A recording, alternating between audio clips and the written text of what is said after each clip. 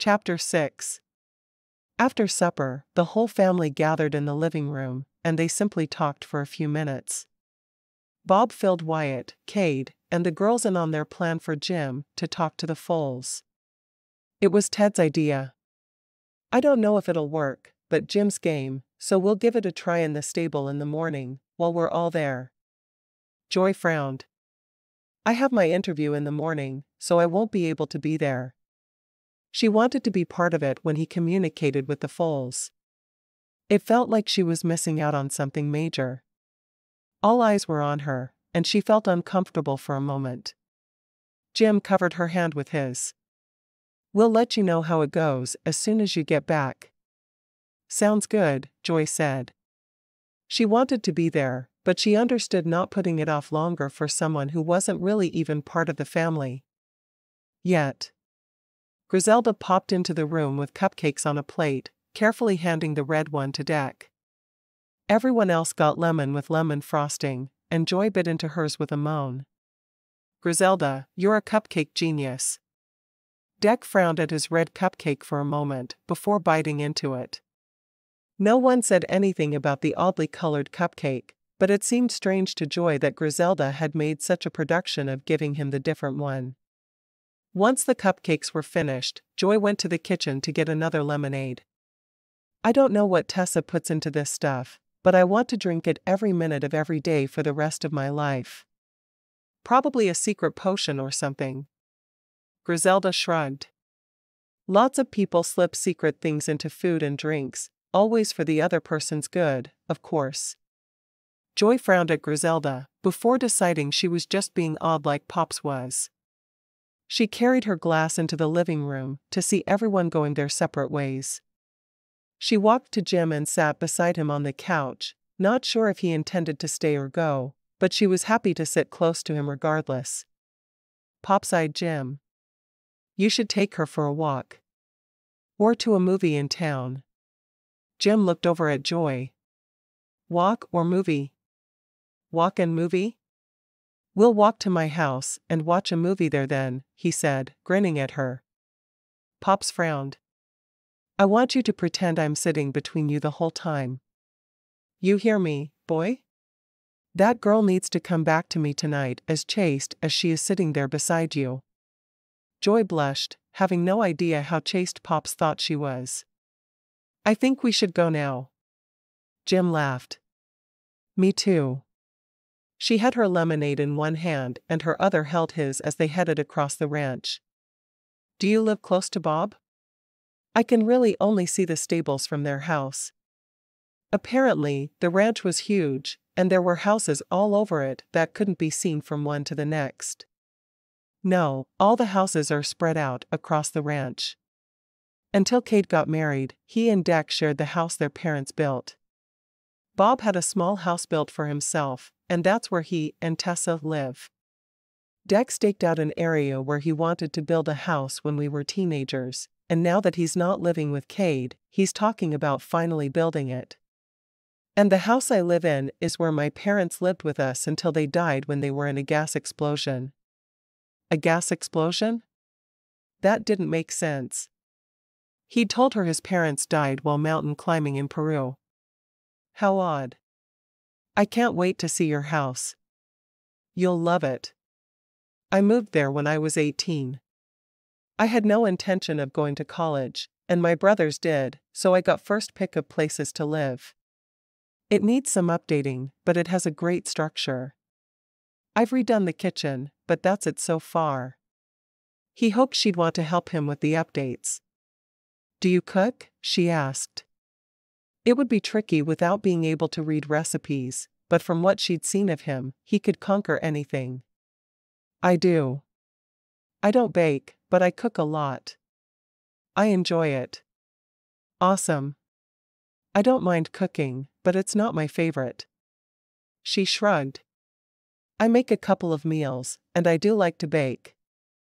"Well, then I'll cook most of the time and you can do dishes." "Fair trade," she said. For some reason she'd always preferred cleaning to cooking. When they got to his house, he showed her around the downstairs. "The bedrooms are up, But I think Pops would skin me alive if he thought I got you anywhere close to any bed. She laughed. He is certainly playing the overprotective grandfather. I'm not even sure what to think of him. I like him, but this is kind of strange. I really don't know what to think either. He's kind of gone overboard with it, but whatever. He sat down on the couch in front of a large screen TV. The dining room bordered on the living room, and then she could see the kitchen beyond that. What do you want to watch? She shrugged. I don't know. I thought you'd have something in mind. More than anything, she wanted to sit beside him and snuggle. He frowned. Let me think. Do you like action movies? She shook her head. Not really. They make me tense. I'm not really into romantic movies. I like funny. Do you like funny? Hopefully, they would both enjoy some of the same movies. I love funny. Funny movies make the world go round.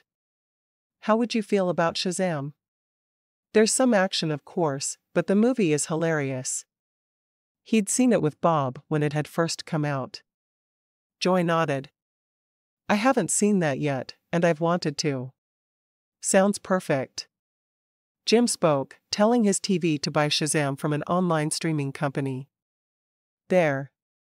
She smiled at his way to watch movies without having to navigate through his smart TV, impressed that he'd managed yet again. As they watched the movie, she sat snuggled against him with his arm around her. She was so aware of him that she barely noticed what was happening on the screen, but she couldn't complain. He made her heart beat faster, and she wanted to spend forever with him. As a psychologist, she would warn anyone against marrying someone they knew so little about, but it made sense to her at that moment. After the movie, of which she remembered nothing, she rinsed out the glass she'd taken from the big house. I had fun tonight. Got my mind off my nerves about the interview tomorrow. Good. Jim stroked her cheek. I think it's going to go really well. I sure hope so. She wanted to have a job set there so she could marry him and not have to worry about finding something else. They were halfway back to the big house when Jim stopped walking and pulled Joy to him. Can't risk Pop seeing us kiss. He'll make me start coughing up the cows now. The mental image of coughing up cows is not a pretty one, but I like the idea of kissing. She wrapped her arms around his neck, ready for the smooching to start. He grinned. Can I ask you one question first? Joy nodded. Sure, but hurry. I'm waiting for my kiss. He dug the ring box out of his pocket and dropped to one knee, holding it up for her. Joy, I know we haven't known one another a long time, but apparently in my family that no longer matters.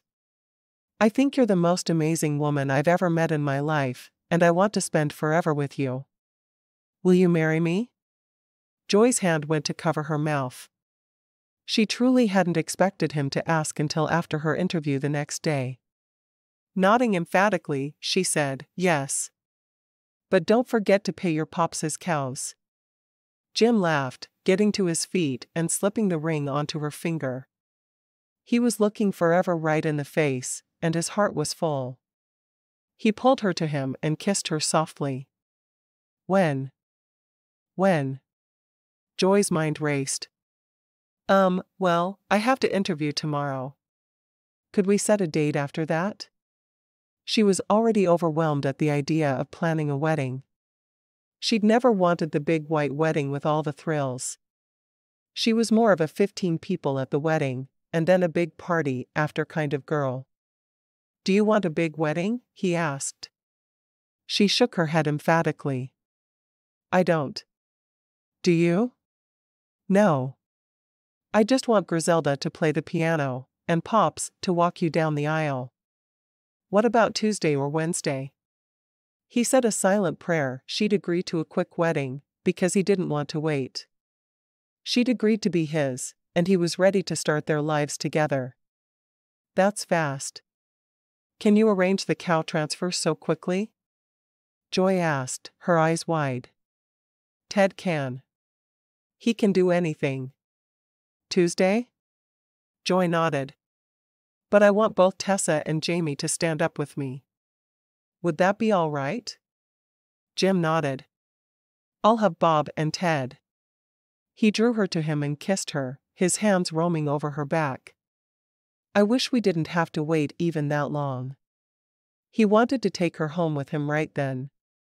Pops wouldn't be happy if we anticipated our vows. And honestly, neither would I. I guess I'm an old-fashioned girl with old-fashioned morals. Works for me. I only have to wait 2 days. If I can't handle that, then I'm no better than an animal. He thought about what Starlight had asked him about watching when they mated, and pushed the thought out of his mind. He could just imagine how Joy would react to the question. I'd better get back to the big house then. I have to sleep, interview, and plan a wedding between now and Tuesday. She paused for a moment, resting her forehead against his shoulder. And I need to find time to kiss you too. That's kind of important. Kind of? He asked. It's incredibly important. Joy laughed, loving the idea of marrying this man and spending forever with him. Jim fought a silent battle with himself about telling her that he couldn't read, but he decided it could wait until after the wedding. No need to frighten her away. Besides, she hadn't asked if he could read, so technically he wasn't lying to her. He just wasn't telling her his biggest secret as of yet. Pops was waiting up for them when they arrived back at the big house, and Joy showed him her ring. I'm so happy for both of you. Pops got to his feet and hugged them both. When is the wedding? We're thinking Tuesday, Jim told his grandfather. As long as those cows are in my possession before then, I'm fine with that. You know, Pops, you're not really related to her. You're related to me. Why do you think you need cows? Pops shook his head.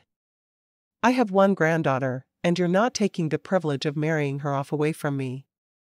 I'm giving you away, Joy. Joy smiled, nodding. I'm going to call my parents first thing in the morning. I doubt they'll be able to come for the wedding so quickly, but I have to give them the option.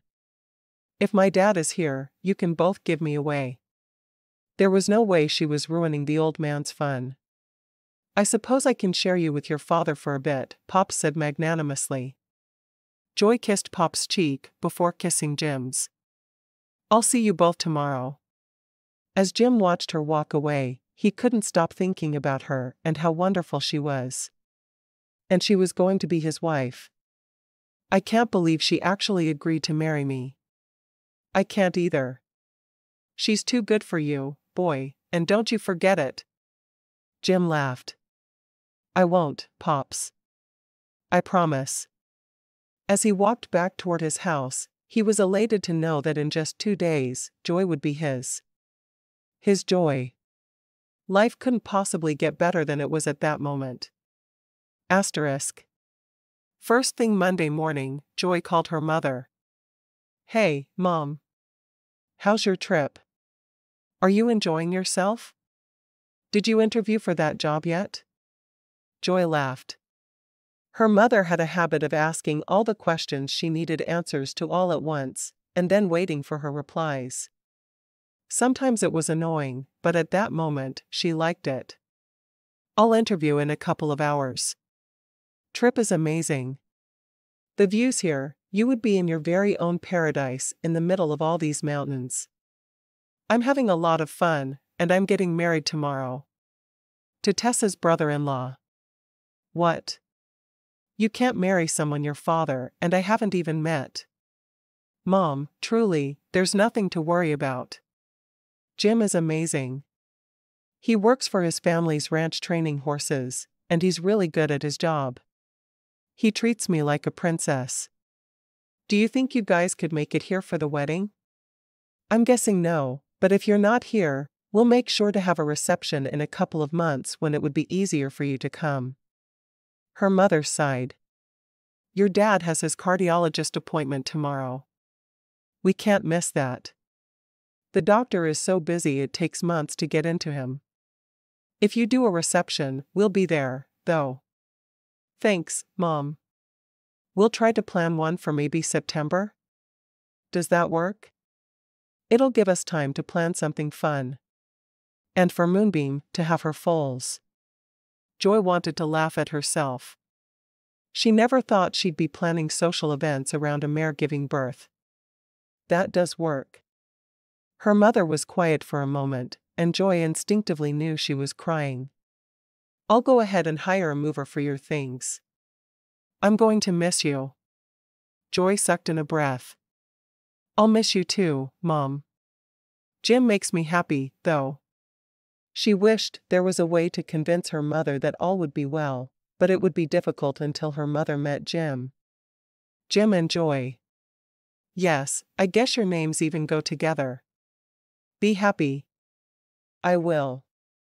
You still have the address I gave you to send my things to? She'd given her Tessa's address, but it would work.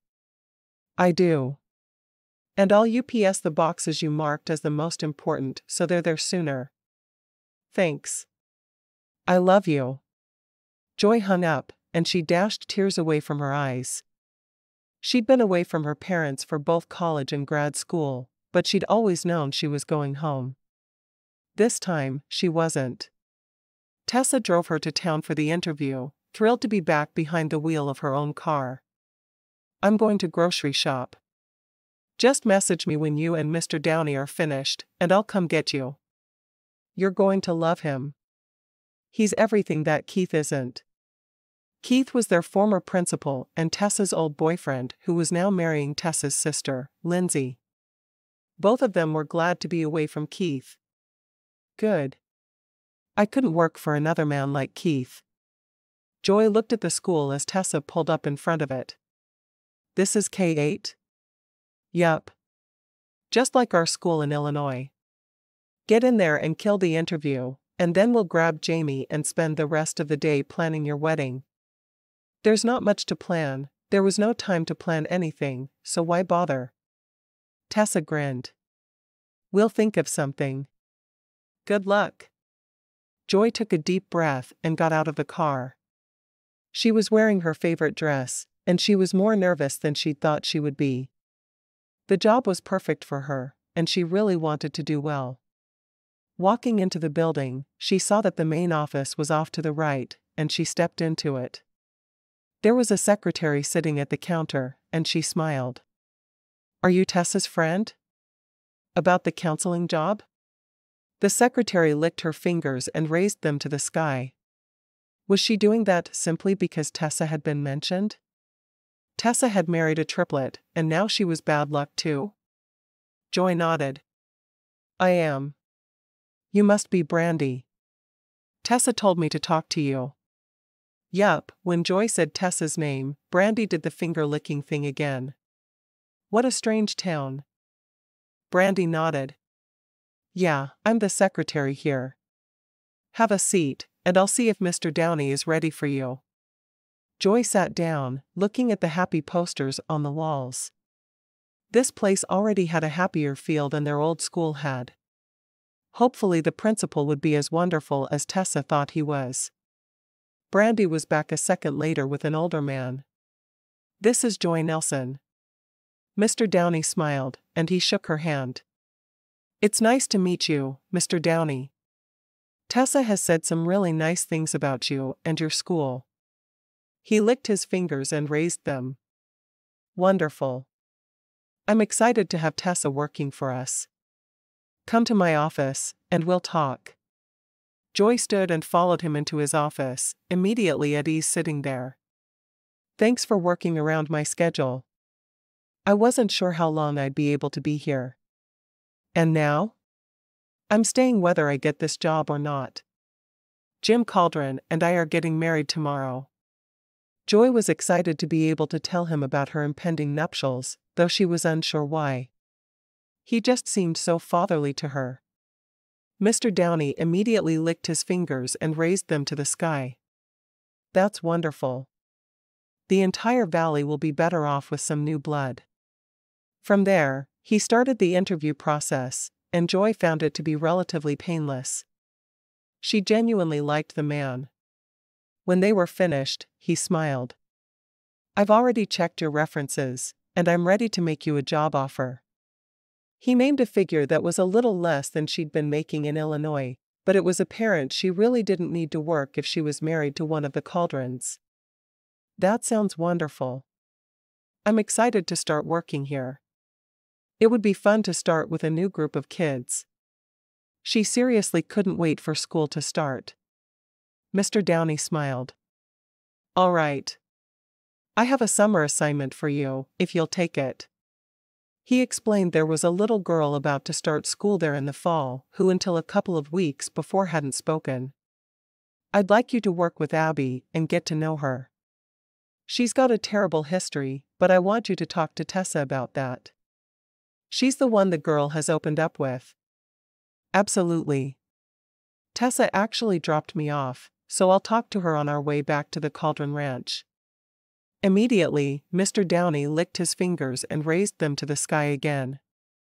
Joy knew what the reason was, if it could be called a reason. It must have been strange with all 6 boys going to school here, in the same grade, and everyone having to do that whenever they passed them in the halls. Let's just say, we made all the children wash their hands often. You can never be too careful. With you 2 ladies working here, we'll have to install hand sanitizer stations in the teacher's lounge and maybe even all the classrooms. I think the 2 of you are worth it though. Joy couldn't help but laugh. You have some odd superstitions around here. If she'd still been going to school, she'd have wanted to write a paper on the superstitions in Cauldron Valley. They fascinated her. I know we do. But we're a lovable group. Welcome to Cauldron Valley. Thank you. I'm thrilled to be here. And despite their strange traditions and ways, Joy was really happy to be part of the community. As she signed papers for Brandy, she found she was thrilled that the other woman talked to her so freely. Other than the finger-licking, of course. Joy was sure that the people in town needed to be in a KFC commercial. Finger-licking good. Chapter 7. When Tessa picked Joy up from the school, Joy was thrilled about the new job. Do people ever stop licking their fingers, though? The principal said they'd have to put in new hand sanitizer stations. I've heard this town has runs on hand sanitizer a lot. Hopefully the school can order it from an industrial supply. Tessa shrugged. Okay, let's go to my place, we'll make a couple of kinds of tacos and invite Jamie over for lunch. Then we can all pig out on tacos while we talk about the wedding. The worrisome thing for me is what I'm going to wear. I never really wanted a big wedding, but I always wanted a pretty wedding dress. White with all the beading, you know what I mean. Joy shook her head. Maybe I should just wear one for the reception in September. Tessa frowned. You're slimmer than I am, but maybe we could take my dress in for you. What would you think of wearing that? I love the idea. Within a couple of hours, the 3 women were sitting around Tessa's kitchen table, discussing wedding plans. How can I have you 2 dress alike on short notice? Joy asked. I want you both standing up with me. We could drive to Helena and find some dresses that would work, Jamie suggested. They probably wouldn't be traditional bridesmaid dresses, but we'd match. Joy nodded. I could do that. If we had time, I'd make a couple of dresses, but tomorrow gives me no time at all. She frowned, taking the last bite of her taco. You 2 up for a road trip? Jamie nodded. Sure. I need to do a little shopping anyway. Why not? Tessa sighed. I hate shopping, but I guess shopping with my 2 besties will be worth it. Right? Yes. Joy was determined that the 3 of them would have fun as they planned the few details of the wedding they could in just a few hours. Jim would have called the pastor, right? Jamie's eyes lit up. Pastor Dinkelheimler is a nut. I kept saying Cauldron and Cade and all kinds of things, and he licked his fingers so many times, I thought he was going to wet down the whole church. I probably shouldn't have tormented him that way, but it was fun. Sounds like a good time to me. Joy grinned at her friends. Shall we head to Helena? After a full day of shopping and interviews, Joy ate supper with Pops, Griselda, Dec, and Ted. She was supposed to see Jim after supper, but she was eating the meal with the people she lived with, and she'd hurry and do some of the sewing she needed to do until Jim arrived. Do you want me to play piano for the ceremony? Griselda asked. Joy hadn't even thought of music. That would be great. I can't believe we're planning this so fast, but it's coming together. She couldn't imagine going through months or even years of planning a wedding, though. It would have made her crazy. Good. Do you have a dress? Griselda asked. Joy nodded. I'm going to wear Tessa's. I have to spend some time tonight taking it in, but it will work for me. Pop smiled at Joy. I can't believe my girl is finally getting married. Ted looked between his grandfather and his brother's future wife. Your girl? You've known her for less than a week, Pops. Get a grip. She's mine as much as you are. So, hush up, Ted. Across the table, Dec hid his chuckle behind his glass as he took a sip of water. When Ted glared at him, he sent his cousin a smirk. Yeah, hush up, Ted. Ted shrugged, obviously not sure what was going on there, but he wasn't going to argue about it any longer. As soon as supper was over, Joy joined Griselda in the kitchen, but Griselda waved her away. You go work on your dress. There'll be plenty of family dinners, and you can help with the dishes then if you feel like it. Joy nodded. Thank you. I know having another mouth to feed makes your job harder, and I appreciate it. It was strange that she was already feeling close to the hired help of the family she was marrying into. Life was odd in Cauldron Valley. Jim came in the front door then. How are the wedding plans coming? He asked Joy, still surprised she'd agreed to marry him. Good. Griselda is playing piano, and I found dresses for Jamie and Tessa. Now I just need to take in the dress Tessa is loaning me, and I'm set. I'll probably be barefoot though, because her shoes are way too small for me, and I hate shoes. She'd always imagined getting married in her bare feet, so that's what she was going to do. She'd even talked Jamie and Tessa out of wearing shoes. Jim took her hand and led her out to the back porch, where they could be alone, and he could hopefully sneak a kiss. I didn't know you hated shoes. I'm learning more about you every day. Well, since we haven't spent much time together, it makes sense that you would. She sighed. I got the job. She hoped he'd be as thrilled as she was that she already had a job there. I knew you would. When do you start? Mr. Downey has someone he wants me to work with this summer, but I won't really start until a couple of weeks before school begins. Sounds good. Did you like Mr. Downey? Joy nodded emphatically. Though he's a finger licker, and that just feels weird to me. She wished people would just get over licking their fingers and move on. And she hoped she didn't have triplets. She couldn't imagine even more of the finger licking. You'll get used to it. Trust me. I'm sure I will.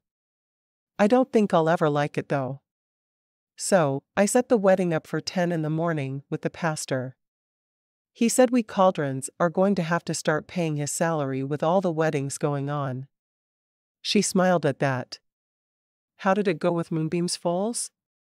I talked to Moonbeam, and she was fine with me trying to talk to the foals, but I couldn't get anything from them. I'll try again, but they may just be too young to communicate that way. I mean, they haven't even been born yet. I can see that would be weird. I'm glad you tried, though. Oh, me too. The other guys were pretty disappointed, but I can't do any more than I can do. Maybe I need another shot of the good water around here. Something had to help, but he had no idea what that would be. Joy smiled. You still think there's something in the water that makes you guys special and able to do strange things like you do? He nodded. I don't know of any better explanation. I'm still not sure what I do is really talking to the horses or just me imagining what they'd say based on what I already know about them. I guess that makes sense. She shrugged. I guess it doesn't matter if it's real or not. Not to me anyway.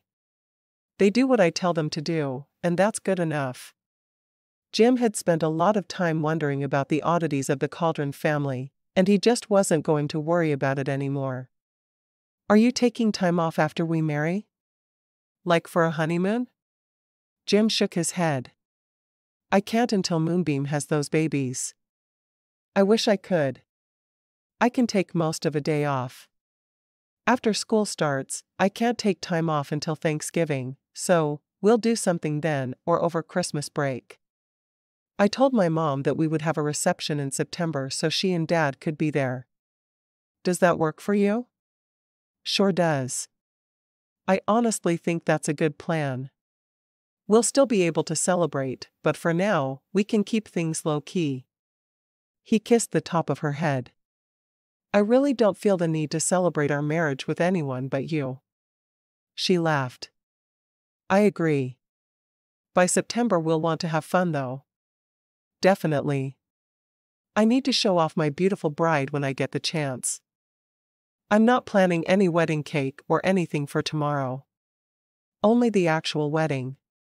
She hoped he didn't have anything special in mind for the wedding, because she didn't have any more time to plan anything. Griselda won't let us get away with that, but we can do just cake and run away after the ceremony. He was already trying to think of fun things for them to do during the day. It would be his only real day off for a while. He'd have to make sure to check on Moonbeam though. Joy nodded. Where will the ceremony be? At the church where Bob and Tessa got married. It's also the church we've gone to our entire lives. Works for me, she said. It's hard to believe that in less than 24 hours we'll be married. Jim smiled. I can honestly say that I can't wait. I never thought I'd be this eager to marry, but I am. He had been since the moment he'd seen her at Bob and Tessa's reception. Her flaming red hair had caught his attention, and he'd dreamt about it since. What was it about her hair that fascinated him so? Glad to hear it, Joy said. I wouldn't want you to be dreading it when we're getting married tomorrow. If I was dreading it, we'd have a 4-year engagement. 2 days is more my style. My mom is going to UPS a few of my things, and hire a mover for the rest. I knew I wasn't going to stay in town, so I packed everything up before I left. I'll just be without a car for a while as we wait on my belongings. Jim nodded. Sounds good. I wish I could say we could fly down and rent a U-Haul, but that's not logical at this point. I really do need to be around Moonbeam. I agree. With as worried about her as everyone is, I think it's best if you stick with her. You're the only one who can speak horse. She knew it was an odd way to put it, but what was a better way? Yup. That's pretty much what everyone else is saying. The other guys talked to me about the possibility of me taking time off today, and we all decided it wasn't reasonable right now. Jim shrugged. While he'd have loved to have time with her, Moonbeam was too important for him to go anywhere. I hope you know I'm fine with that. I wouldn't ask you to put a horse in danger, just so we could have a honeymoon. I appreciate that about you. Joy leaned back on the swing, stretching a little. Tessa, Jamie, and I went into Helena today. We found dresses for them. I know I should have bought shoes to marry in, but the truth is, I don't want them. He chuckled. I don't care if your feet are naked or not. He glanced down at her feet and saw she was shoeless. You have cute toes. Thanks. That's a compliment I've never received, but always wanted. Is that so? It is. And now I'll give you a compliment. I'm a sucker for broad shoulders, and yours are the best. The very best in the whole wide world. She turned toward him and ran her hands over his shoulders. Glad you like them. He wasn't really sure how to react to her compliment, but he was pleased she found him attractive. I'm also glad I asked you to dance at Bob's reception, because I've thought about you every day since. You have? She wasn't sure if he was telling her the truth, but she wanted to think he was. She'd certainly thought about him every day. He nodded. Yup. You were Tessa's pretty friend, Joy, in my mind. And now I have you here beside me. And the next day, he'd have her under him. I thought about you too. I asked Tessa everything I could about you, hoping she wouldn't say anything to anyone else. She didn't say anything to me. He thought back to the dinner he'd had with his family and how he'd said he would marry the woman who brought joy into his life. Already he'd known that he meant Joy. She was just what he needed in his life. Good. I would have felt like an 8th grader passing notes and having my best friend talk to your best friend. He laughed. Well, that wasn't necessary. I'm just thrilled you're here. It seemed like it took forever. For me too. I came as soon as I could after school was out. I gave my resignation as soon as I got back to Illinois from the wedding. I knew then I wanted to be here, and when Tessa told me there was an opening at her school for a counselor, well, I just did what made sense. It was dark already, but she looked out over the mountains there. This is such a beautiful place to live. I never dreamed I'd live anywhere but corn country. Corn country? Sure. Everywhere you look in Illinois is corn. Well, not in Chicago, but real people don't live in the big city. We live in rural towns, and that's where the corn lives. Miles and miles of corn for as far as the eye can see. I need to visit your Illinois soon. Maybe we can do that next summer. He liked the idea of seeing where she'd grown up. I'd like that. I'm glad you'll meet my parents before that though. They're going to love you. Her parents were easy. If he made her happy, they would love her. It was that simple. I sure hope so. I'm awfully lovable. She laughed, turning toward him and kissing him. I sure think so. I'm keeping you. You don't have a choice anymore. Asterisk. Tessa, Jamie, and Joy got ready for the wedding in the same room at the back of the church Tessa had used to get ready just weeks before. Joy hoped that no one had really been invited other than family, but she wasn't sure what was going to happen. Pops had made it clear that he was giving her away, and he didn't care what she thought about it. Joy knew that Griselda had brought a cake to the church, and she was ready to taste more of the woman's delicious concoctions. Hopefully it would be more lemon cake. That would make her happy. She stood in front of a mirror, looking at a stranger. Tessa had taken the time to straighten her hair for her, which Joy considered too much trouble. It hung down her back, and with as much as Jim loved her hair, she knew he would be pleased. Her toes peeked out from under the dress, but she was thrilled not to have to wear shoes. The three of them had gotten pedicures together the day before, so all of their toes were cute. A knock on the door brought Griselda in, and she had tears in her eyes. I feel like you've grown up so fast, she said, looking at Joy. I know.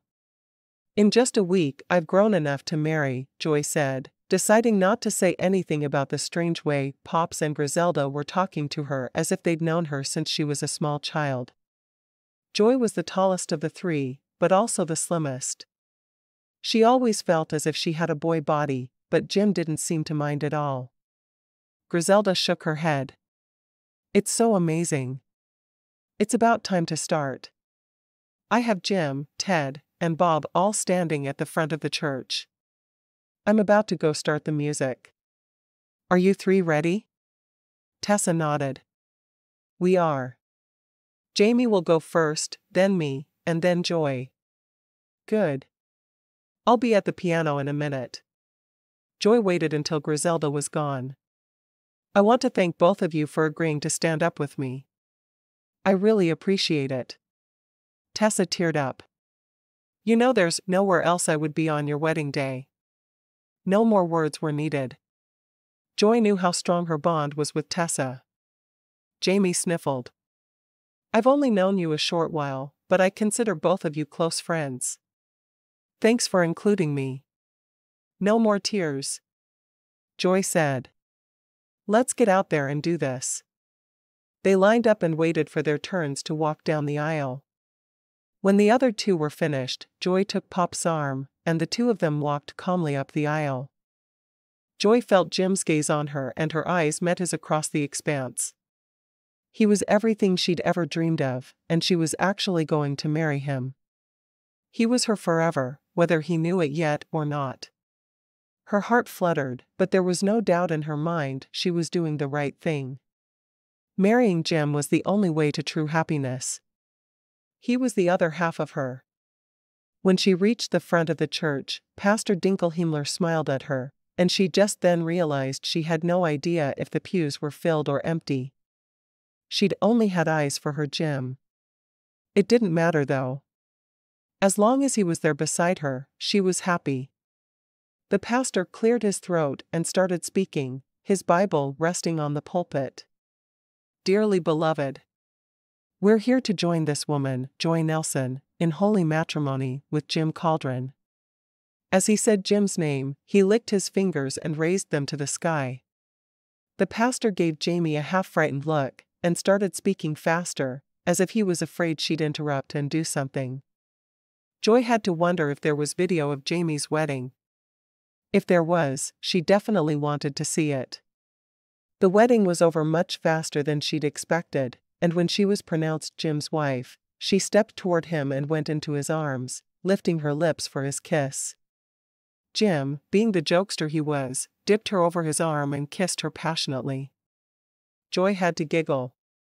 She'd never expected to meet a man who could make her heart beat faster, make her laugh, and carry on intelligent conversations all at once. She'd certainly hit the jackpot with him. As they turned around and faced the back of the church, Joy realized there were only a few people there, which thrilled her. The big celebration would be in September. They all went into the fellowship hall and had wedding cake. When it was cut, she was careful not to shove the bite she fed him into his face. She thought that was rude, tacky, and ridiculous. Why would anyone do that to someone they planned to spend their life with? It certainly didn't show love. They spent a total of 20 minutes having cake as a family, and then they all went their separate ways. As she got into his truck with him, she sighed with relief. I'm glad that part of the day is over. Even though it was just family, I still felt like I was being watched by everyone. Now I can just be me. Definitely. Jim nodded toward the back of the truck. I checked on Moonbeam this morning, so I have most of the rest of the day free. I packed a picnic lunch, and I figured we'd drive up as far as we could into the mountains to eat it. Joy frowned. I'm in a wedding dress. She reached for the bag she had on the floor, which had a pair of shorts and t-shirt in it. Now you be a gentleman and stare straight ahead, and as soon as we're out of town, I'm changing. But I like you just how you are, Jim said. You know exactly what I mean. I'm not dressed for a picnic, but I will be. Joy had changed clothes in cars more times than she could count. Doing it again now wouldn't hurt her one little bit. She waited until they were in the country and headed for the picnic spot he'd chosen, and she undid her seatbelt, shimmying her skirt up and putting the shorts on. Then she unfastened the dress and pulled the t-shirt over her head, pulling the bodice down after she was covered by the fabric of her shirt. There. Now I'm dressed for a picnic. Pushing the dress down over her waist and off her feet, she carefully folded it and set it aside. You never know, when Ted marries, his lady friend might need a dress as well. Jim shook his head. You're silly, you know. Maybe, but I'm not going to a picnic in a wedding dress. That's all I ask of life. Chapter 8.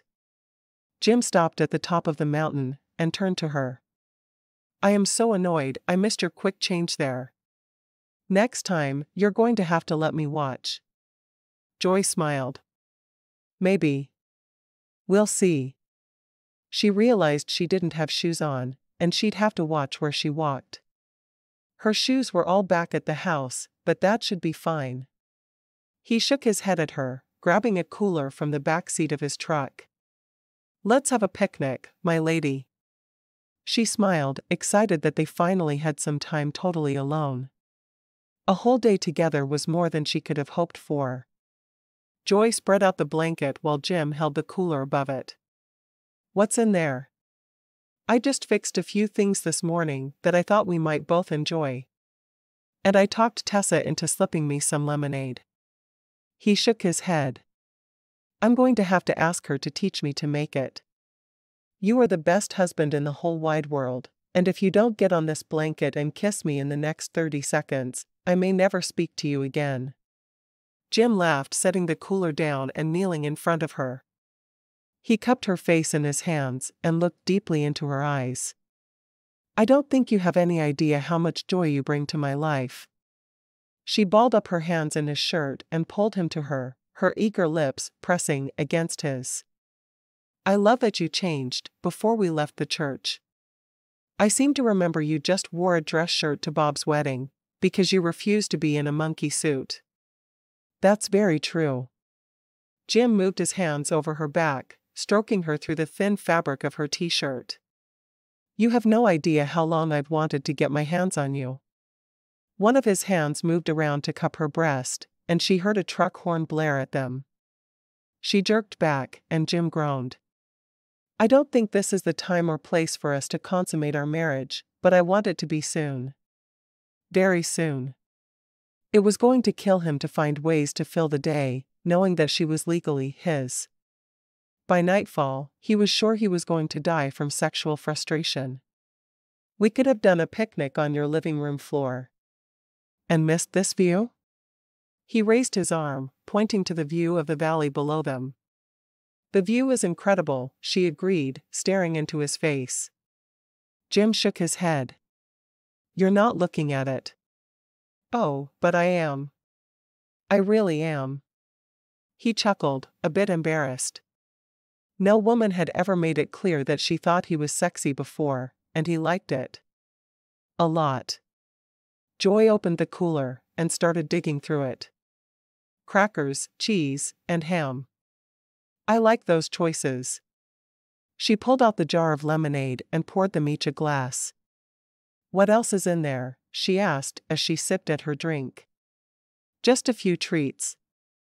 I talked to Tessa, and she told me your favorite dessert is lemon mousse, so I whipped some up last night. Just whipped it up, huh?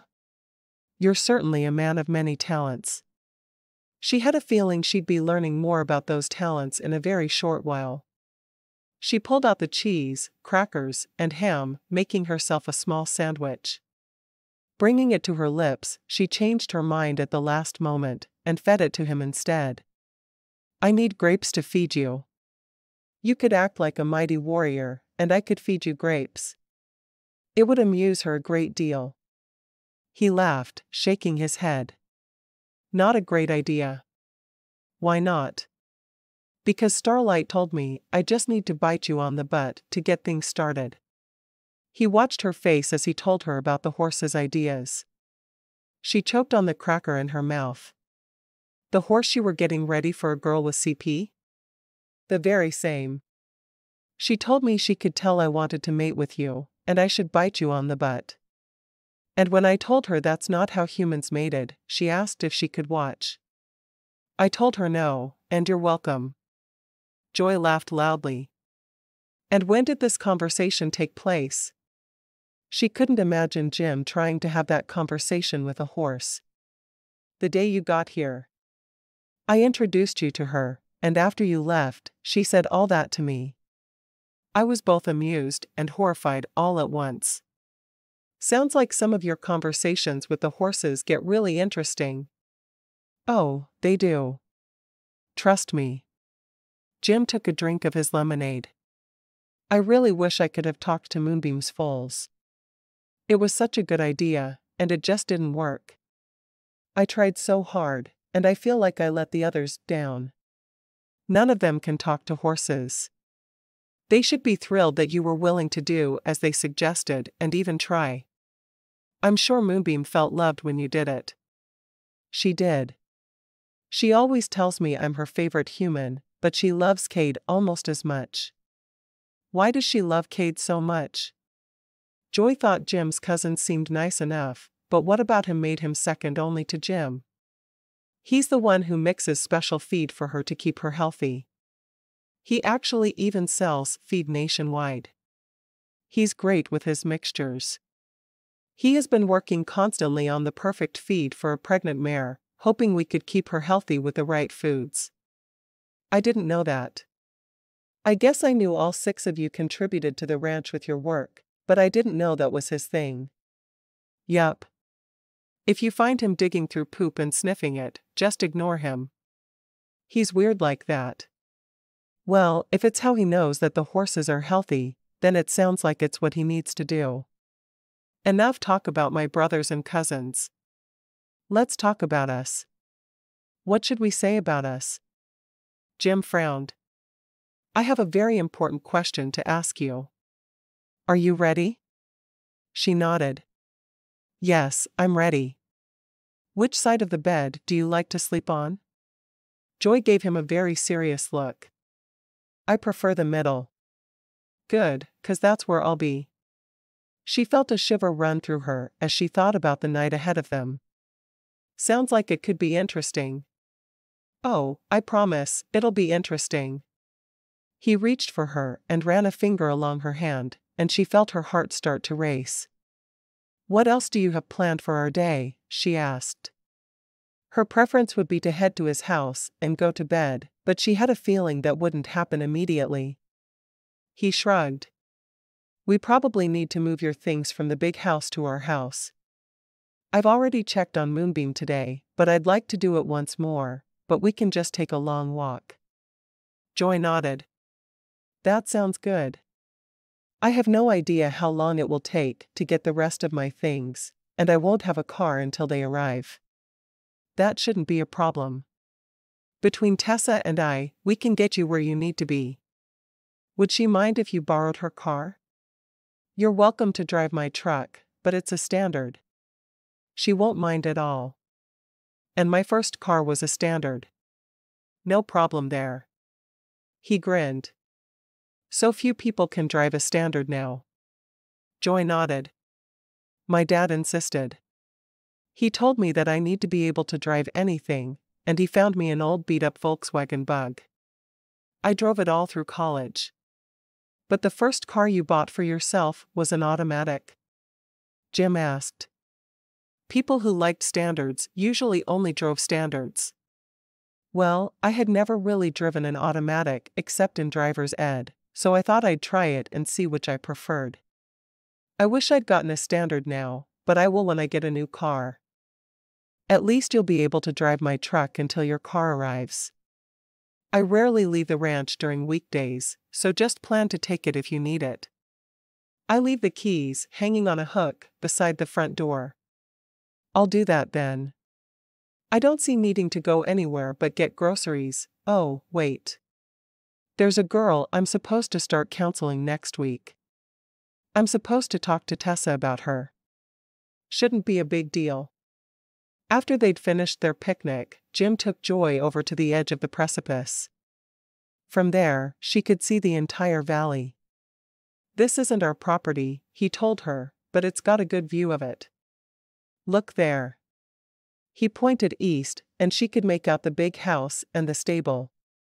It's beautiful. Do you have any aerial photos of the ranch? He nodded. We have some from every decade since 1920. It's really cool to compare them. I'd love to do that sometime. Joy rubbed the back of her neck. And I really want to see Yellowstone. Can we go after Moonbeam has the foals? If the foals are healthy, absolutely.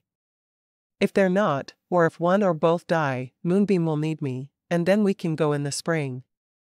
He walked back to the picnic and started cleaning up their mess, and she joined him. Can you really go in September? Won't you have school? I could take a long weekend. Take a Friday off and leave Thursday night. I'd need to be back in time for school on Monday. A long weekend like that would be wonderful with him. She couldn't wait to see Yellowstone. I think we could do that. It's not too far. Only about a 3-hour drive. We couldn't see everything, but we could see a lot. I'd really like that. Maybe for spring break, we could do the Grand Tetons? I'm so excited to explore this part of the country. He nodded. I'd love to show it to you. I've never been to the Tetons. Pops and Grams took us to Yellowstone a few times, but never the Tetons. It was quite a bit further to drive there. Makes sense. I can't imagine a car trip with 6 boys, all the same age anyway. We were angels. That's not how Pops tells it. He said he couldn't keep you in your clothes when you were little because you didn't like anything tight around your tallywhacker. She'd been amused by the story, but she expected him to be embarrassed when she related it to him. Jim grinned. Don't worry. That's changed over the years. Joy blushed deeply, understanding him completely. He'd definitely turned the embarrassment around. Glad to hear it. She packed the last of their remains into the cooler and folded the blanket, looking around carefully. I think we've gotten everything. I even grabbed someone else's, they threw away. Good. I hate seeing trash lying around. Our state is so beautiful, and we need to keep it that way. Of course, we do. I was a Girl Scout, and I can still hear my leader say we need to leave things better than we found them, and that's what I always try to do. Joy had absolutely loved being a scout. It would be nice if she could be a leader of a troop here. I do too. But I wasn't a Girl Scout. Probably for the best. He drove them straight to the big house, where she grabbed the 2 suitcases she'd been able to fit into Tessa's tightly packed car. He took them from her and carried them out to his truck, while she hugged Pops and thanked him. You're the only grandfather I've ever known, and I really appreciate how wonderful you've been during my stay. She stood on tiptoe and kissed his cheek. Thank you. I'll see you Sunday if not before. I'll be here to talk to any time you need something. Love you, girl. She waved to Griselda as she left, knowing she'd said what she needed to say to the older woman the night before. Besides, she'd be seeing her again on Sunday anyway. Family dinner. She was excited to be part of the tradition. She joined Jim in the truck, and he drove the short distance to his house. The houses on the ranch seemed well spread out to her. She was glad there would be no one living super close to them. He opened her door for her, and she smiled. You know, I do have the ability to open my own door, but I appreciate the manners. Jim scooped her off the seat and carried her into the house. I'll go back for the suitcases, but this is what you're supposed to do when you first marry. I'm carrying you over the threshold. Joy laughed. I never expected you to actually do that. She loved it though. She felt small as a child in his arms. He shrugged. I figured it would seem romantic, and that's what I'm going for today. Romantic. Did it work? Joy nodded. And since I have no shoes on, you saved my feet. He laughed, shaking his head. All right. I'll bring your suitcases in, but then you need to put shoes on so we can go see Moonbeam. After that, our day belongs to us. She kissed him quickly before he set her on her feet. I think marriage to Jim Cauldron is going to be very interesting. Are you taking my name? Tessa is still debating whether or not she wants to be a Cauldron. Joy shook her head. Tessa is a great deal more feminist than I am. I'll take your name with no problem. I already feel good about it. Even though it means all the kids will lick their fingers when they see you? Even though. I'm not a triplet though, so will they have to for me? You're married to a triplet. I'm sure there's a superstition there too. We live in a very superstitious community. I can see that. And your superstitions are weird here. Joy was still trying to wrap her head around half of them. Jim shook his head. No, they're normal here. Other superstitions are weird here. Back in a minute. Joy thought about what he'd said while he was gone, and she decided he was right. Normal superstitions were weird in Cauldron Valley. Jim carried the suitcases up the stairs, and she followed, surprised at how neat the house was. How do you keep from tracking mud in here? The carpet is pristine. My mother designed this house, and she knew Dad would always be dirty after work, so she made a mud room, complete with shower, and that's where I come in. I shower before I leave the mud room. Grams told me that's what Mom was thinking when she helped me move in here. You must really miss your Grams. He nodded. I do. More than anything. She was always my biggest cheerleader.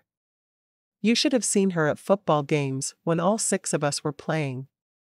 She'd be standing on the bleachers yelling louder than anyone. He could still see her with her fist in the air when one of them made a good play. Joy smiled at the picture he painted. I wish I could meet her. I really wish you could too. He put her suitcases on the bed. Looks like Griselda came after the wedding. The bed is made. I'm opposed to making beds, because I'm just going to mess them up when I sleep in them again anyway. Very true, but I'll probably make the bed in the mornings if you don't mind.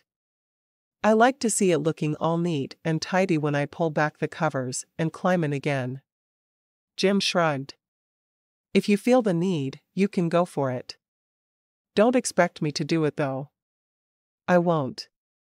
Joy opened one of her suitcases. Do you mind if I unpack before we see Moonbeam? Not at all. You need to find shoes anyway. He sat down in a chair. There are 3 other bedrooms up here, each with its own bathroom. You're welcome to do anything you want with them. I just kept them as bedrooms, and I let friends stay when we do the rodeo in September. Should we do our reception the same weekend as the rodeo? So people don't have to come twice? Jim thought about it, and he finally nodded. Should work. It'll just be an extra party one night, and who can complain about a party? Joy smiled. Sounds good to me. I'll call Mom back with the date after you give it to me. She finished putting everything away.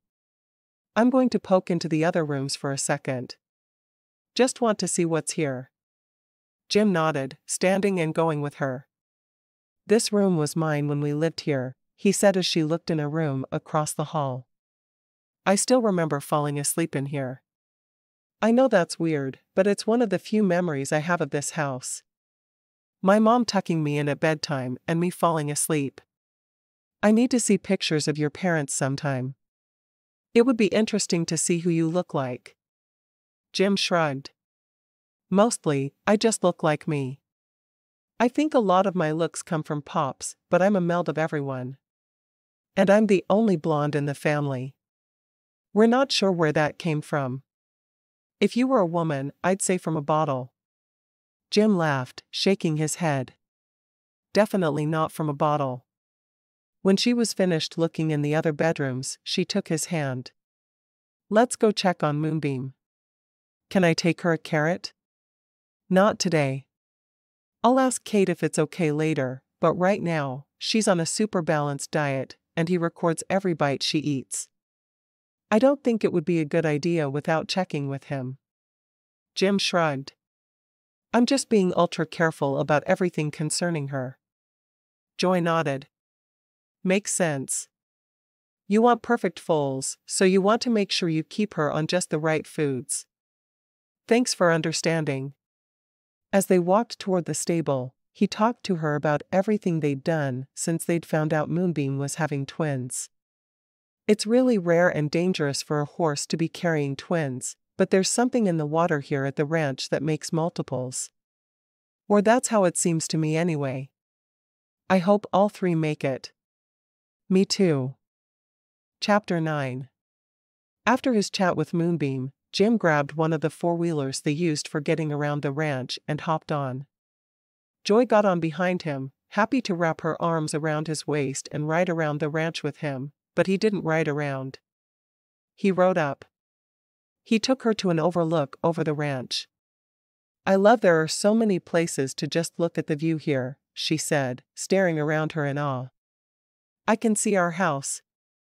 This is the best place to see the entire ranch," he told her.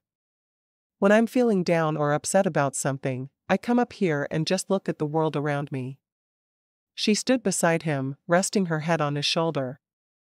This was just the idyllic beginning to their marriage she needed. "Thanks for bringing me here." Jim nodded. "I've been trying to think of things to do and places to show you today. It's that or take you home and rip your clothes off, and I'm not sure you're ready for that so early in the day." She laughed. "Of course, I'm ready for it. I married you, didn't I?" Was that what he was waiting for? She'd been ready since they'd said, "I do." He looked at her for a moment, as if trying to ascertain if she was serious. When he realized she was, he let out a whoop. "Get your sweet butt back on that four-wheeler then. You get to go back to my house." "Our house," she corrected softly. He grabbed her and kissed her. "I like the way you think."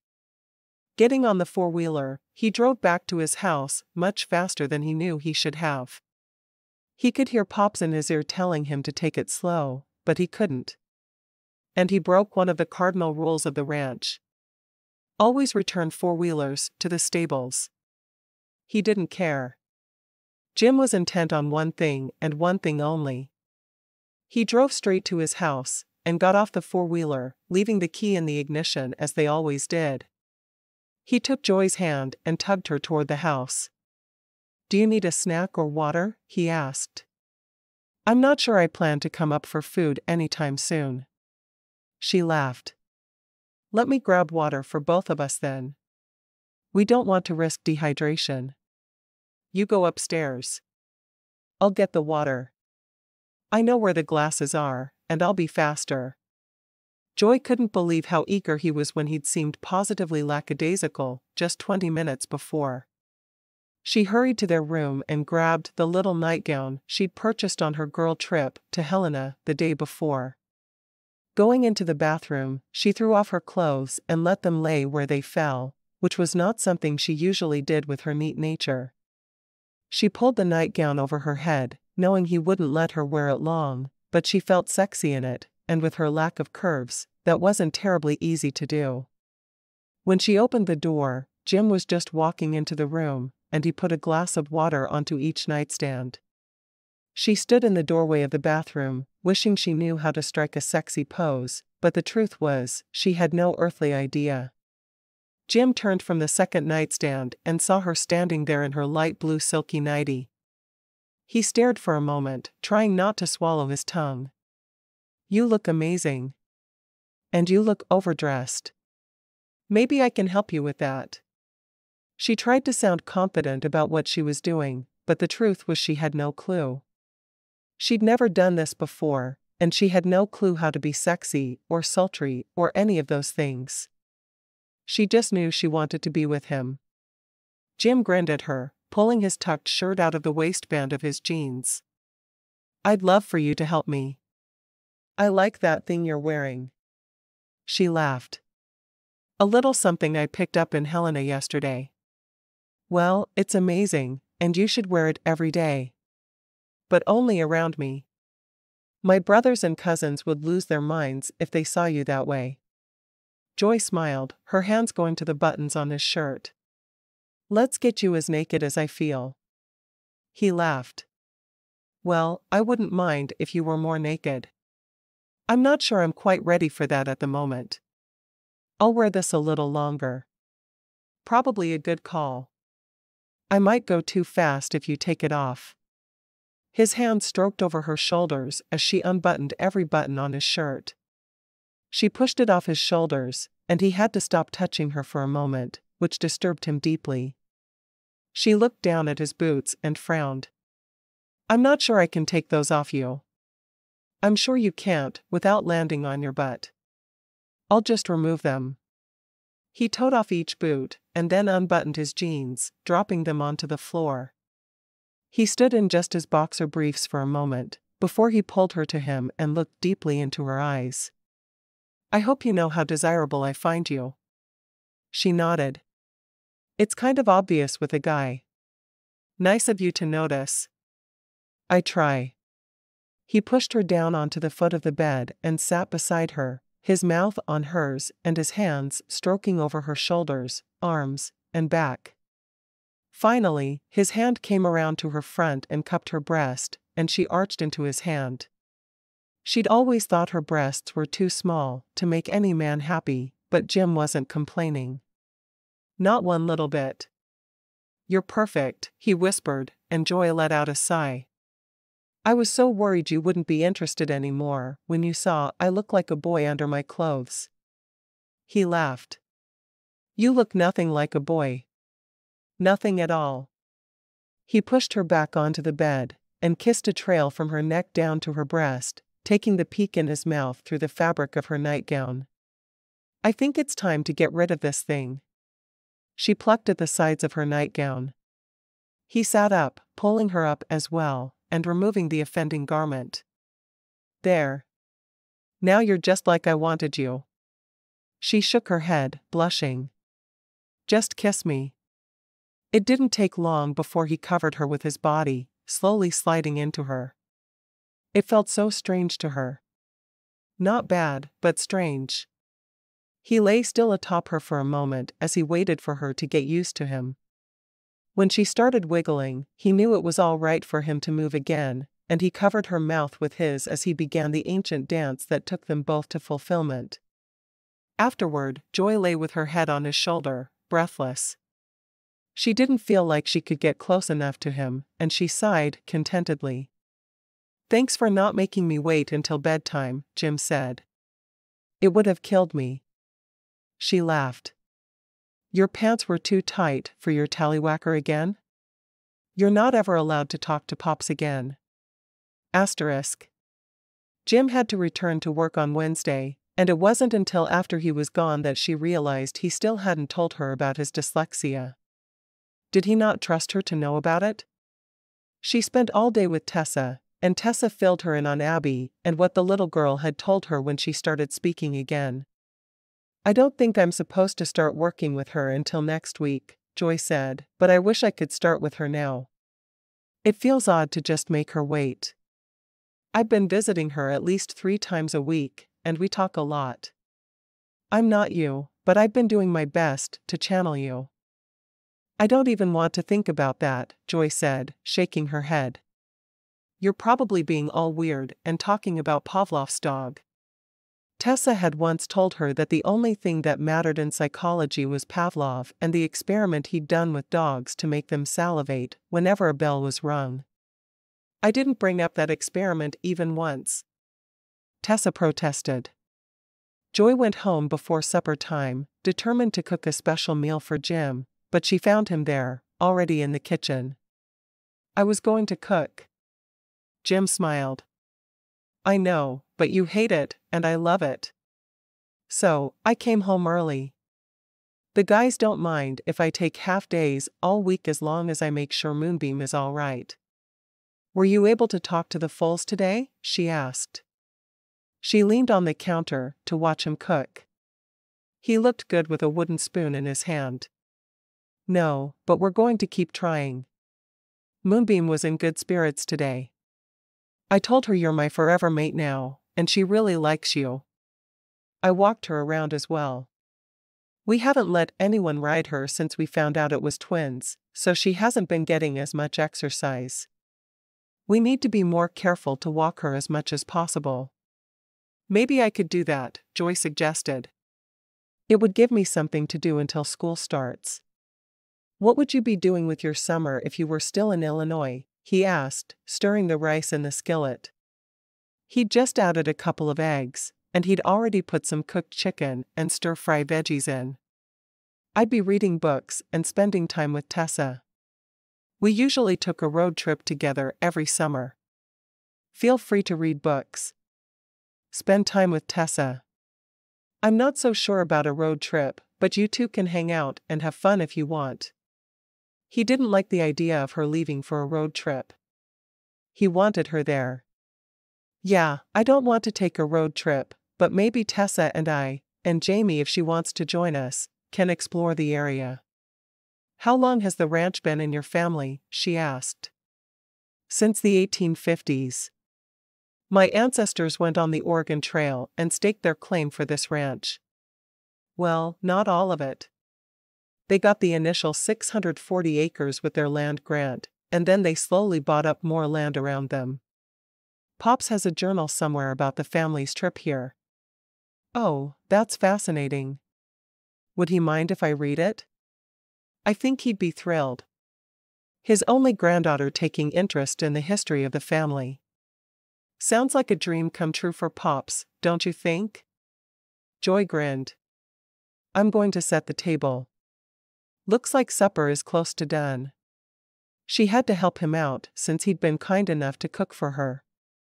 Having a husband was even better than she'd thought it would be. Sounds good. And remember, you promised to be on dish duty. I haven't forgotten. You cook, and I clean.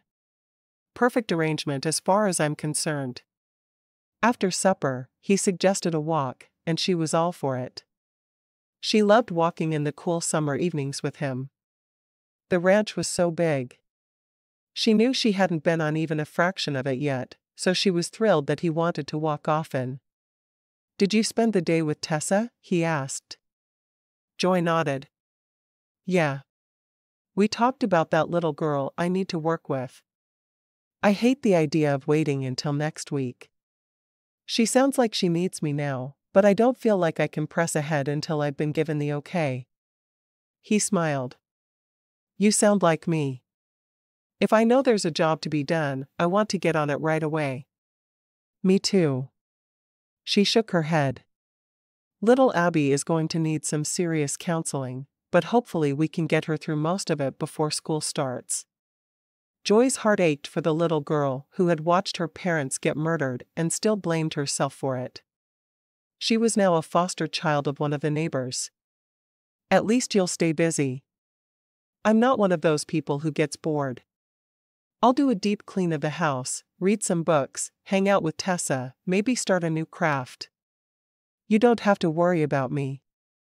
She could easily keep herself occupied, though she would rather be with Jim. Jim shook his head. Sounds like I might need to just stay out of your way. She laughed. No, I don't think so. I'd so much rather have you beside me. Chapter 10. On Friday afternoon, Joy went to the stable, to be there when Starlight left for her new home. As she walked in, Jim was there, his hands on either side of her face, and he was talking soothingly to her. I promise, you're going to love Lisa and your new home. I will visit when I can. He chuckled. Yes, I'm doing much better now that I've been with my mate for a while. Joy shook her head, knowing immediately what Jim was talking about. She walked over to him and smiled at Starlight. Jim is a good mate. Starlight whinnied. I don't think I even want to know what she's saying. No, you probably don't. Jim looked behind him.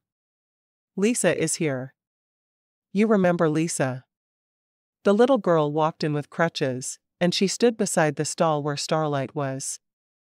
My dad said I could ride her before we take her home. Did you make me a saddle? Jim shook his head. No, I didn't make a saddle for you, but my cousin, Deck, did. Deck walked over, and Jim introduced him to the girl. Deck smiled. I did my best to make a saddle that you could stay in better. I think this one will be just what you need. Lisa smiled.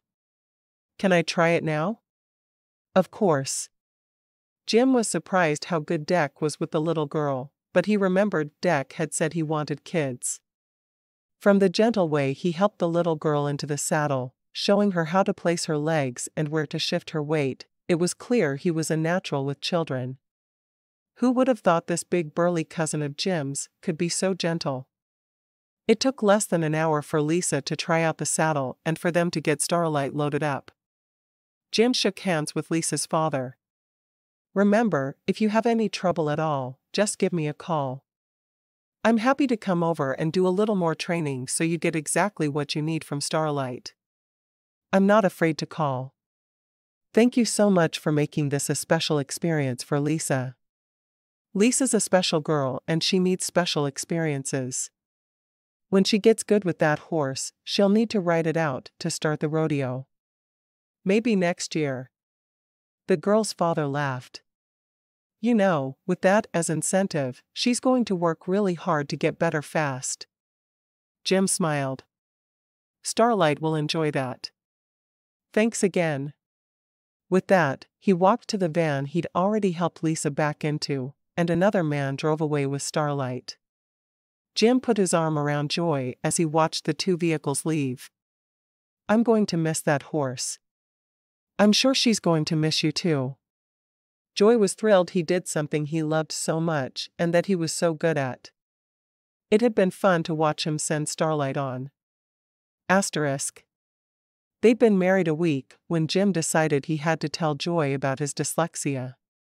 He was surprised she hadn't figured it out in a week of being together almost all the time, but he was glad she hadn't. He just hoped she would still care for him when she found out about his dark secret. He picked a bouquet of wildflowers on his way home from work, planning to make a chicken salad for supper that would knock her socks off. Well, probably not, because she almost never had anything on her feet, but that was neither here nor there. He would tell her everything while she ate, and then he'd give her the option of staying or going. He knew he should have told her before the wedding, but he hadn't been able to trust that she would stay. How could he? He didn't know any other 30-year-old men who couldn't read. When he got home, he saw that she was already at the stove. He took a deep sniff and smiled. What is that? It's called dirty rice. Tessa and I had a sweet mate from Louisiana, and she made it all the time. I'm kind of addicted. I could eat it every night and never get enough. Joy turned to him and smiled, noting the bouquet of flowers in his hand. Are those for me? Jim nodded, taking them to her and kissing her softly. I was going to make chicken salad, he said. Well, you can make chicken salad tomorrow. I needed dirty rice tonight. I'll probably make it at least every other week for as long as I live. I just can't stop eating the stuff. He laughed, noting she was making a huge pot full. You planning to eat it for lunches for a week or two? Yes. Exactly. And you can have some too, if you don't take too much. She took a vase down from one of the cabinets and filled it with the flowers. Would you put these in the middle of the table for me? Then I can look at them while we eat. Does this mean I have to do the dishes tonight? He asked. Nah, I'll still do the dishes. It's not your fault I was craving dirty rice. She dished up 2 bowls of the hearty meal and carried them to the table. I stole some lemonade from Tessa too. Well, I gave her the stuff to make it, and told her it was mine, and I brought it home after she did. Jim shook his head. She would probably teach you to make it if you asked her. Joy nodded. She's offered dozens of times, but I want her to make it. Of course. He sat down at the table with her and picked up his fork. This smells delicious. I might have to ask you to make it more often. Don't think I wouldn't. I'll even teach you to make it. Joy hoped he liked it just as much as she did. If he didn't, she might have to not make it as often, and that would be a tragedy. He took a bite, and the flavors exploded on his tongue. What seasoning did you put in here? It's this Creole seasoning blend my friend showed me. She said to never get another brand. Just this one. Well, I sure approve whatever it is. He ate a few more bites before setting his fork down. He'd put off this conversation for long enough. I need to talk to you about something. Is Moonbeam all right? Joy asked, her eyes going wide. It was the only thing she could imagine that would make Jim look so serious. He smiled. Moonbeam is fine. I should have told you something before we ever married, but I didn't have the guts, and now I feel like it's been too long, and you're going to hate me forever." This was even harder for him than he'd imagined it would be. She seemed happy with him, but would she still be when she realized what was wrong with him? She felt her heart flutter. Finally, he'd tell her, and she could quit pretending she didn't know. It had been hard not leaving him notes or texting him. "I could never hate you." She set her fork down as well, because she knew this was serious to him. Though her eyes kept being drawn back to the rice. She really didn't want to stop eating it. He decided to start at the beginning, which was when he'd gone to school. "I started school when I was 5, just like my brothers and cousins. But we learned early on that they were all a lot smarter than I was. They were all reading short picture books by the time we got out of kindergarten, and I could barely read my own name. In fact, my name is one of the few things I can read even now. I'm dyslexic, and I had teachers work with me with all kinds of different methods, and I went to special schools at times. I just could never learn to read." Joy nodded. "That had to be really frustrating for you." She found herself immediately going into counselor mode, though it wasn't intentional. He frowned at her. "You're not upset?" "I'm upset that you had such a hard time in school, and that you feel like this will be a big deal to me." She shook her head. "But it doesn't bother me, you can't read. You're a very intelligent man, and I can tell you've worked hard to educate yourself in a lot of different ways." He blinked a few times. "You're not going to leave me?" "Never." "Did you really think I'd leave you because you had a learning disability?" "Well, I wasn't sure. People in school made fun of me." Joy took a deep breath. Kids can be really cruel, especially when someone has a hard time doing what is easy for everyone else. But you're a functioning adult with a wonderful job, and not being able to read hasn't prevented you from becoming everything you wanted to be. So why would it bother me?" Jim shook his head. "I just figured you'd think I was stupid, and not want to be with a man who barely graduated from high school." "You have a master's degree." "I do. And I learned how to help people with dyslexia. I never learned how to look down on someone for it." Joy was thrilled his grandfather had told her about his dyslexia, so she could handle it so calmly. Not that she would have been negative about it, but being prepared always helped. "Besides, I could never look down on the man I love for something out of his control." Jim stared at her for a minute. "You really love me?" She laughed. "Of course, I do. I wouldn't have married you otherwise. After we danced at Tessa's wedding, I went home, but I left my heart here in Montana. I thought about you constantly." It had been hard for her to work with Tessa gone, and her thinking about Jim, but she'd managed. He grinned. "I thought of you constantly. In fact, when I was asked what I was looking for in a wife, I said only someone who would bring me joy would do." "I hope I do bring you joy," she said softly. "Being your wife is the best thing that's ever happened to me. And you're the best thing that has happened to me. I love you, Joy Cauldron. I love you so much, it hurts sometimes. I'm supposed to bring you joy, not pain. Keep that in mind." She looked down at her dirty rice. "I want to run off to bed with you, but then my rice would go to waste, and, well, that can't happen." He nodded. "I totally agree. This is the most amazing thing I've put in my mouth in a long time." He picked his fork back up and shoveled more of the delicious dish into his mouth. She nodded. "I'm glad we have our priorities straight. As soon as we finish eating, and I've carefully stored the leftovers, we'll go to bed, and then I'll get up and do the dishes after." He chuckled. "My wife is a neat freak. And absolutely obsessed with dirty rice. Don't forget about that." "Trust me, I won't." He picked up her hand and kissed the palm of it. "You are amazing, and I'm so glad you agreed to be my wife. Thank you for not being angry that I didn't tell you about my dyslexia." She shook her head. "It doesn't matter to me at all. You just let me know how I can help you. Well, next time you make this, show me how. Just one lesson, and I'll be able to do it forever. Joy grinned at him. Happy to do it. Thinking of the days, weeks, months, and years they would have together filled her with peace. Jim was the man she'd been born to love. Epilogue. Hands in the pockets of his jeans, Decker stood on the ridge looking down at the ranch. This was his favorite spot on his family's land. He loved being able to see so much. When he built his house up here, he vowed to have a big porch looking out over this view, so he could sit here and sip his morning coffee in peace.